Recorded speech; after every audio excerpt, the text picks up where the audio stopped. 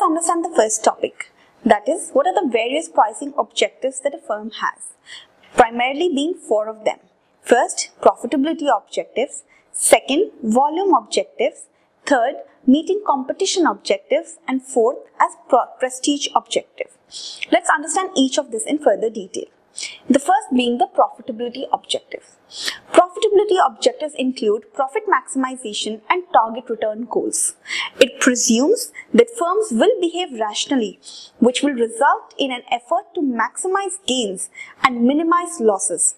Profits are a function of revenue and expenses, the simple formula being profits equals to revenue minus the expenses.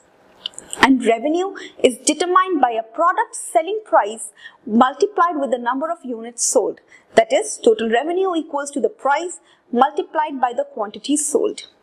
A profit maximizing price hence rises to the point at which further increase will cause disproportionate decrease in the number of units sold.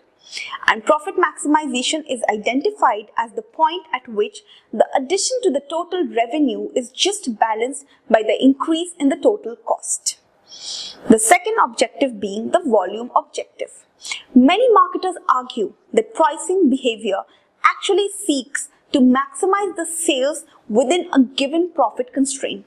They set a minimum acceptable profit level and then seek to maximize the sales in the belief that the increased sales are more important than immediate high profits in the long run competitive situation.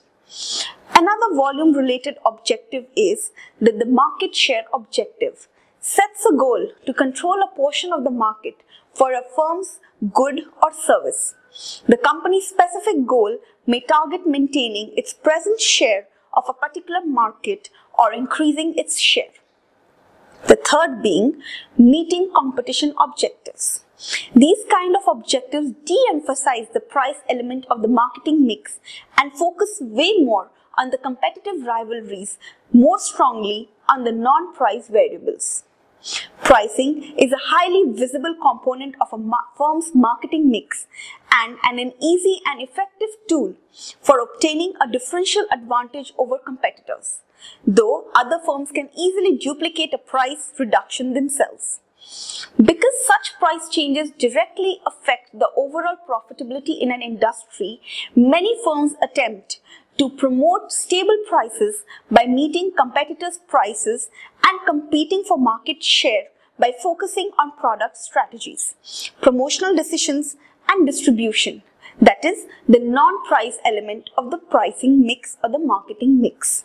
And finally, the fourth objective being the prestige objective.